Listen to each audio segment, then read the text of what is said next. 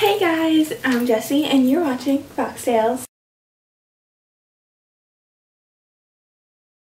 So today I'm going to be doing my July wrap-up and my August TBR list. So let's jump right in. Don't mind this. There were books here and now they're down there because they're in my pile to show you. So there's a space. Okay, let's go. The first book I read in the month of July is My Life Next Door by Huntley Fitzpatrick. I really enjoyed this book. It was a really cute and just adorable summer romance contemporary, and I loved the characters. I thought they were so cute. I really enjoyed this book. It was a great way to kick off my July. It was just a cute summer contemporary, and I haven't read a contemporary in a while, so it was really good. I really enjoyed it. The next book I read is Looking for Alaska by John Green. I'm sure you all have heard of it, because I mean, it's Looking for Alaska by John Green. I did enjoy this book. I thought Alaska was so cool. Like I wanted to be her friend. I wanted to talk about things with her, and I wanted to know all the books on her shelves, and I thought she was a really cool character. I wasn't as cool about Miles. I found him kind of annoying at times. I was kind of like, dude, people are going through things too, so yeah. Overall, I still really enjoyed this book. The next book I read is The Strange and Beautiful Sorrows of Ada Lavender by Leslie Walton. And let's just take a moment to appreciate the beautiful cover that is this book. I mean, look at it. It sparkles and shimmers, and the text is just, it's gorgeous. And this book was strange, and it was beautiful. The writing was absolutely gorgeous. I really liked the words and the descriptiveness of it. But the story was kind of strange. It's about a girl who was born with bird wings on her back. And I thought the whole book would have been about her, but it was really about her whole generation of her family up until like her great-grandmother, which was cool. But between the book title and the synopsis, I wasn't quite expecting that, and found it to be kind of, I had really high expectations for it, and it kind of fell flat for me. The next three books I read is The Selection, The Elite, and the one all by Kiera Class in the Selection trilogy. I really enjoyed these books. I thought they were so cute. They were such a summer reading, super cute story. They were just, I loved them, and I loved Prince Maxon. He was gorgeous, and I loved him, and it was amazing. So I really enjoyed these books. I was so happy I read them. I mean, I read the first one in 24 hours, and then I read the next. It took me like 2 days. I am definitely going to be doing a full book review on this trilogy because I adored them. The last book I read in the month of July is Say What You Will by Kimmy McGovern. And I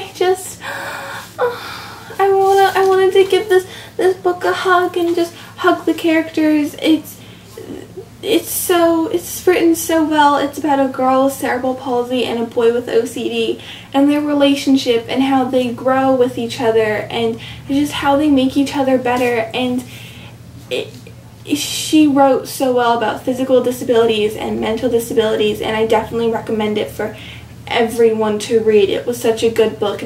The first half of the book I really absolutely adored, and the second half I was kind of like, like the ending came up how I wanted it to be, but the plot twists in the second half of the book, I felt like they could have been thought out better maybe. It just wasn't quite what I was expecting, and not that that's a bad thing, I just thought it could have been better. But overall, it was definitely an amazing book, and I definitely recommend it for everyone. Everyone should read this book. It was so good. It was so good. So the first book on my TBR list for August is Clockwork Angel by Cassandra Clare. And I haven't read the Infernal Devices trilogy, so I'm reading the Mortal Instruments. They're my babies and I love them, and I haven't read Sweet Heavenly Fire yet because I was told I have to read the Infernal Devices because they go together, and yeah, so I'm gonna read it. And I've actually heard a lot of people like the Infernal Devices better than the Mortal Instruments, but we'll see if that's true for me because Jace is... I just smile when I think about him because he's Jace, and I love him.